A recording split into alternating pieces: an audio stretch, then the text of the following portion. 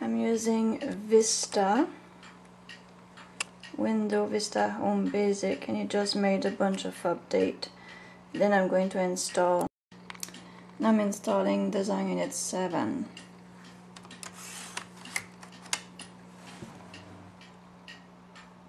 And it's asking me to run the setup.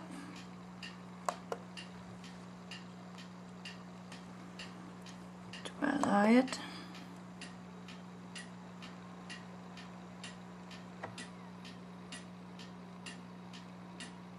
And it should do is installation. Alright, now it's asking me to install, and that takes a long time for the whole thing to show up. So D drive, target, install, okay.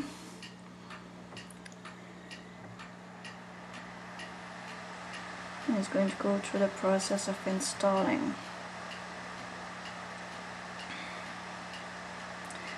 Alright, now I have to enter my CD case and my serial number, which you find on your CD jewelry box. Okay, I enter my license number and my serial number, and the next screen, if you did it right, is this one, installation complete. And it's telling you that under the control panel font to install the knitting symbol from Rose Malin 1, which is on the setup disk. Run Designaknit by double clicking on the Designaknit icon.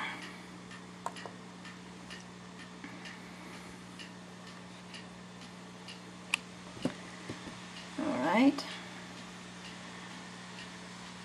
Now with Vista it may say that this program may not run properly, so we have to figure that one out. So I'm going through the process. So I'm exiting the program. I still have the Designaknit shortcut open,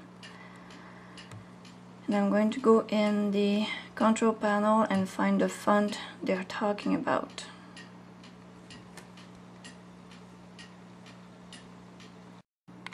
Alright, so you go on the CD, Designaknit 7, Explore, then you find the Rose Malin 1, and you click on the right side of the mouse to go and open the font or install font. Then it's telling you need a permission. It says okay, and look like it's it. Let's go see if it's in our font. This is the font. Let's go in the R.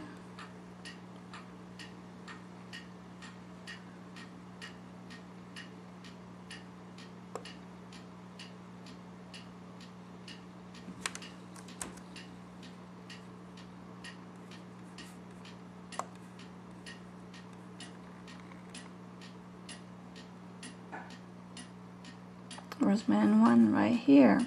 So we install itself in the font on Vista. So the font is in the computer now.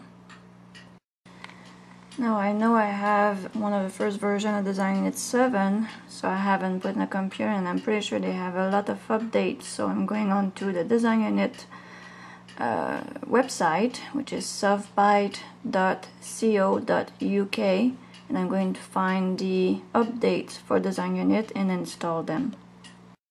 And for my part here, the version I see is 7.17.0, so I'm pretty sure I need to download the updates. I'm going to do the download. So I'm saving the program update.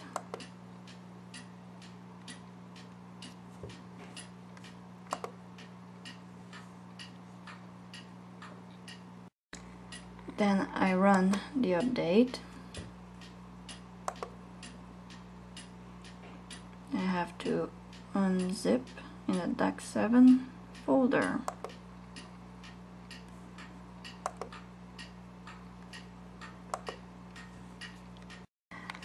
Alright, at this point do not remove your CD. If you remove your CD, it's going to ask you for a key which means you have to call your the person in the US to give you a key number to open your Designaknit 7. So if you leave your CD in, it's going to let you go in without it. And here you can see I have the right version, 7.18. Now I'm going to see if I can get the rest to work. So I plugged in that USB serial port converter into the computer, and is asking me to locate the drivers. So Windows is searching for the key span USA-19H. Let's see if we can find it. So Windows is not be able to locate it. It's asking me to put a disk, and I don't have the disk, so I have to find a driver over the internet.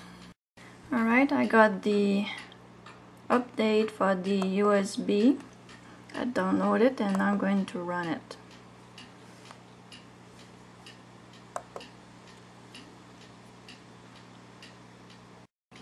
And this is the cable, and the installation is going.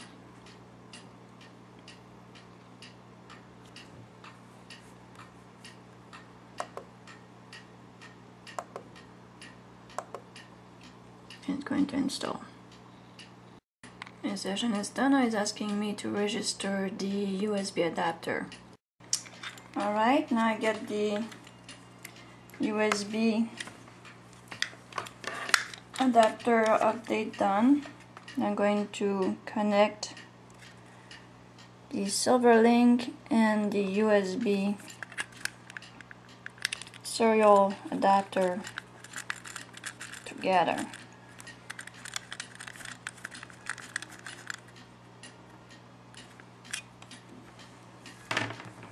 Then I'm going to plug in the SL2 into the wall.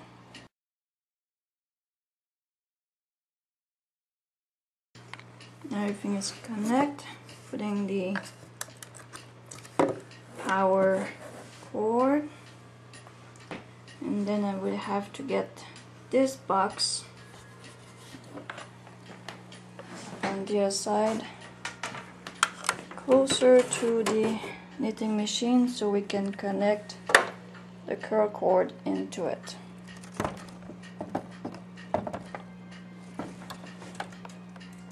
So I'm going to connect that, but I need my two hands. Alright, so I connect the Silverlink 2 to the machine directly, which I find that a bit awkward because it's slightly short, but it's working, and it's connected to the serial cable, which is connected to the power supply and the USB adapter that we did the update on.